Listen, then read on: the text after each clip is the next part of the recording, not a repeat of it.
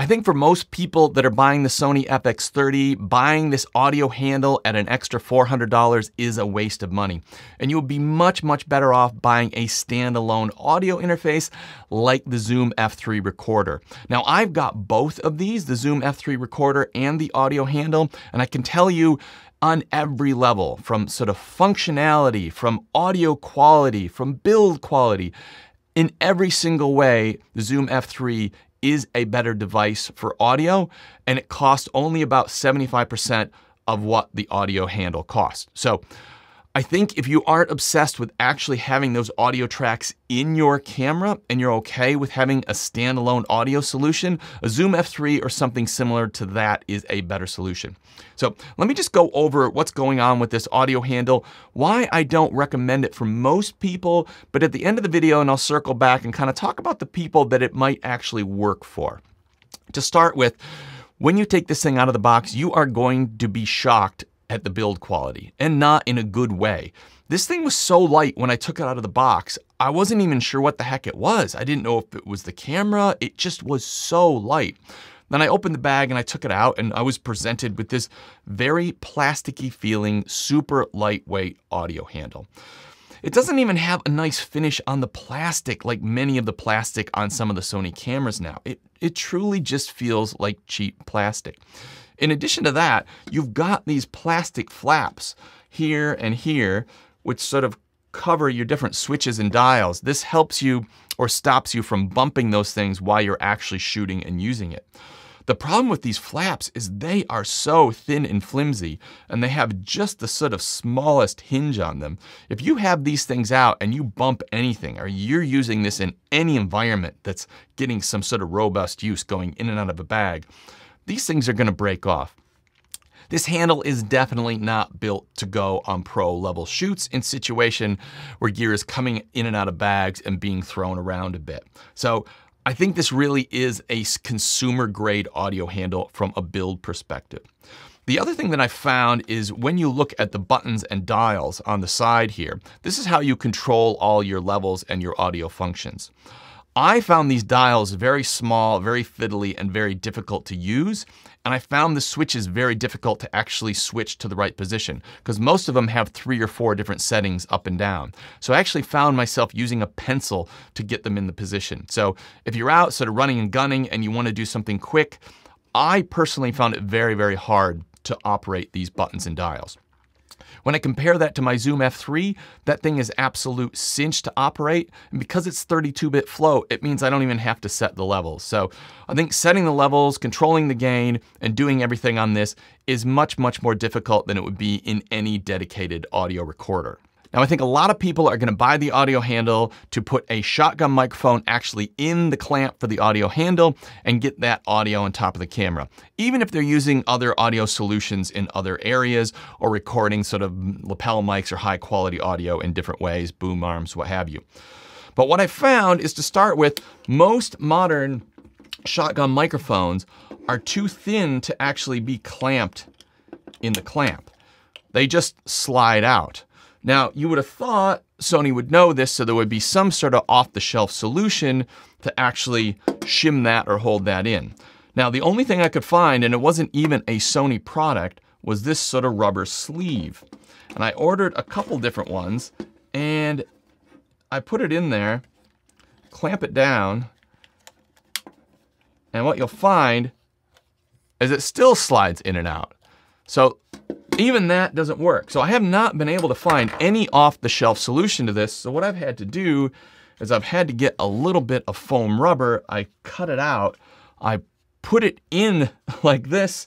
Then I put the microphone in, and then I clamp it in. This is far from an ideal solution. And when we're talking about a $400 audio handle, really Sony should just have an off-the-shelf solution. So you are going to have a hard time clamping any sort of modern shotgun microphone in here because they are too small or too thin. The other problem I've got with this is it has a very weak shock mounting system. It just has a little bit of rubber here between the handle. And what I'm finding is if I am a little bit rough with the camera, or I'm moving the camera or repositioning my hands, I am getting that sound coming through into the microphone. So in a lot of cases, if you're sort of mounting it in this port, you're still not going to get good quality audio. You're really going to have to mic up somewhere else. Once again, this is a less than ideal setup for a $400 audio handle. The other thing you have to be aware of and watch out for is we've got this on-off switch on the side of the audio handle. When it's switched to off, it just means it's going to use the audio coming out of the FX30 at the internal microphone or anything plugged into the microphone port in the camera. When you turn it on, this is going to tell the camera that we're using the audio out of the FX30. If you accidentally leave this on and you're just using the audio handle as a handle, and you're just going to be using the microphone in the camera for sort of scratch audio, what you're going to find is you're not going to get any audio at all. And the only warning you're going to get is your audio meters. Now, the problem I have with this is often I will use the in-camera mics just to get that scratch audio for syncing and editing.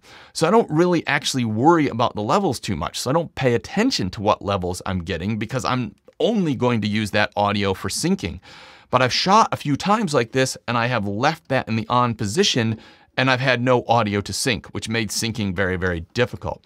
Now, this is still user error and this is still my problem, but it would be nice if there was a little bit more of a noticeable warning that you have left this on the audio handle and that the camera is not getting any audio whatsoever. Once again, if you check the levels, it is fine, but it's just something to be aware of and a little quirk that's caught me out a couple of times. I think the other thing that you're not seeing anybody talk about, but which is a pretty big deal, is that this audio handle sucks battery life out of the FX30.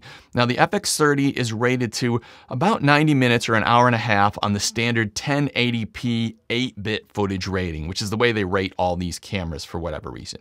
When you're shooting in 4K 422, which is the way I shoot, I'm actually finding that I'm getting sort of somewhere around an hour or so. But then I hook up the audio handle. That, in general, is probably knocking down anywhere between 30 and 40% of the battery life. Now I'm getting a very, very poor battery life performance out of the FX30. So just be aware, if you're using the audio handle, you're going to need more batteries. Now, I have found a solution to the battery thing. The Sony batteries are super expensive, but I've sort of ordered a whole bunch on Amazon and gone through and tested them, and I found the ones that I think operate the best in the FX30 and the A7 IV. They cost about 20% of the price of the genuine Sony batteries. You get them in a kit of 2 with a charger. And anyways, I'll link those in the description down below, but that's what I'm running in all my cameras right now. I've got the 2 genuine batteries, then I got a bag full of these third-party batteries. So it is solvable, or you can run, extra power supply or a V-mount battery into the camera, but it's something I don't hear people talk about. This handle does suck battery life out of the FX30. And I think if all of this wasn't enough, the quality of the audio coming out of the audio handle compared to a standalone recorder like the Zoom F3 is night and day. The amount of amp hiss and background noise you get out of the audio handle in a number of different situations is pretty bad. And I think in most situations, I would not want to use this as my primary audio source. Where that Zoom F3, which is, well, currently I found it on sale. I think it's around $300 or so, $100 less than the audio handle bought in the kit. It's got 32-bit float, which means you don't have to set the levels. You'll never set them too high, never set them too low. You basically have unlimited dynamic range. In addition to that, it has a very, very low noise floor.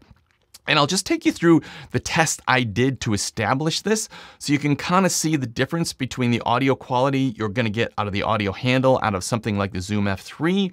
But then I will circle back because I have found a couple of solutions to that issue. And actually, I've got the audio handle with a little bit of a hack performing on par with the Zoom F3 as far as the audio goes. Now you're listening to the Shure SM7B running into the audio handle of the FX30. Now this is a setup you might use for sort of podcasting. You could have a couple of people set up with a couple of SM7Bs, or you could use it for live streaming. It's certainly not something you're going to be running and gunning with, but it is a real world scenario that you might use. That's running this SM7B into the audio handle. It's also the most challenging thing that you will probably ever put this audio handle through. And what you're going to find is it doesn't really stand up very well. There really is a lot of background noise and amp hiss, when using this microphone. So I'll just leave a little bit of silence here so you can hear that background noise. Now you listen to the SM7B running into the Zoom F3 audio recorder. This is a 32-bit float audio recorder, which means that you don't even have to set the levels in the recorder. Unlike the audio handle, where you have to set the levels right, you have to set them high enough that you don't get too much of that background hiss when you sort of boost up that audio in editing, and you don't want to set it too high because you'll get distortion and clipping. With this one, it has a dynamic range because of the 32-bit float, which is essentially unlimited in practical terms. And it means that you don't even have to set the audio levels. It just records, and when you're done in editing, you can set it to whatever you want. And we're going to see a significant difference in that background noise and amp hiss. So I'm just going to leave a little pause here so you can hear that background noise.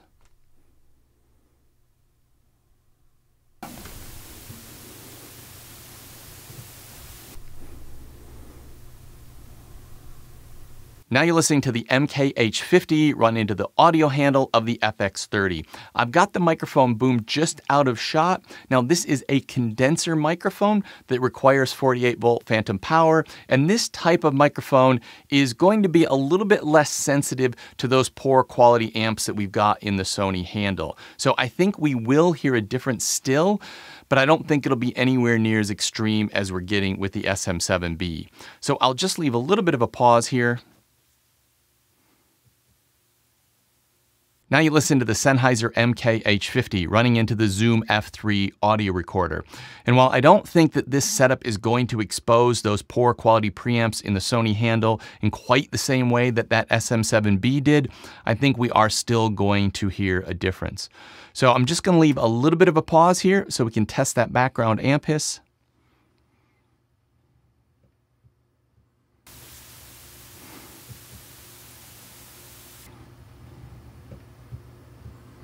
All right, as you can see, there was quite a big difference. Obviously, there's a much bigger difference in the dynamic microphone, the SM7B, that requires all that gain. There is less of a difference with the MKH50, which is a condenser microphone that requires the 48-volt phantom power.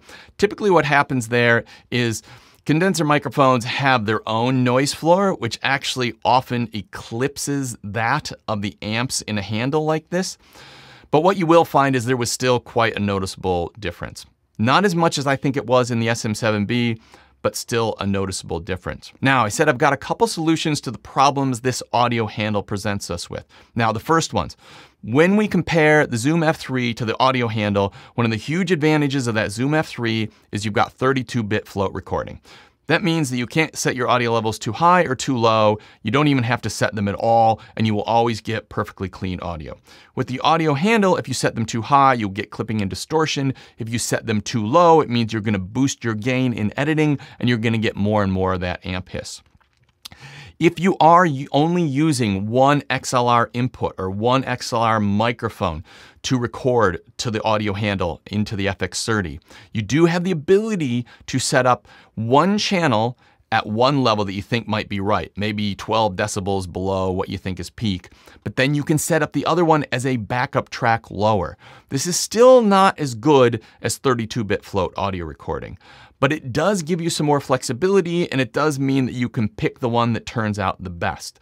So that's my first suggestion. That is one way to overcome the huge advantage of that 32-bit float audio recording. The second solution I've got is to deal with the poor quality preamps in the audio handle for the FX30. This is what's giving us the background noise and amp hiss. And what I've done is I've inserted an inline preamp between the microphone and the audio handle. What that does is that boosts the signal of that microphone before it goes into the audio handle. This means that I can turn down the gain on the audio handle and we get less of the background noise and preamp hiss. And what you're gonna find is by using this, I'm actually getting a performance that is almost identical as far as that background noise and amp hiss goes to the Zoom F3 recorder. So I think this is a huge win. Now, what you need to know, first of all, I tested a number of these. The best one I found was a little under $100, around $100, something like that. If you are using a dynamic microphone, you have to get one model of these inline preamps. If you're using a condenser like a typical shotgun microphone, like something like this, you're going to have to use a different model. So I will link the two different knob models below. These are the ones that I've tested and I guarantee work really, really well with this setup. Right, here's the example with the inline preamp using the SM7B as our microphone. Now you're listening to the SM7B going into the audio handle of the FX30, but now I've put an inline preamp or an inline amplifier in the stream. Now, this is just a little device that can stick either to the end of the microphone or into the handle itself, and this increases the strength or boosts the strength of the signal coming out of the microphone before it gets to the Sony handle and has to use those preamps to sort of amplify the signal. This means that we are getting less background noise and amp hiss. We are getting a much cleaner signal, and overall we're getting far better audio quality. Now I'm just going to leave a little pause here so you can hear the difference.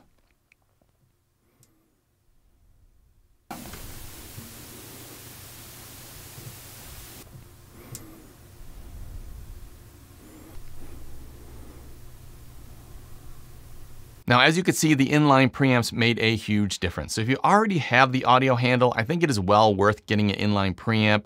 Like I said, there are two different models. One is for dynamic microphones like the SM7B or any of those microphones that you'd be using for podcasts. The other one is for shotgun microphones. And the difference is the shotgun microphones need 48-volt phantom power to operate. And so that little inline preamp has to pass that along to the microphone. So I will link which is for which in the description down below.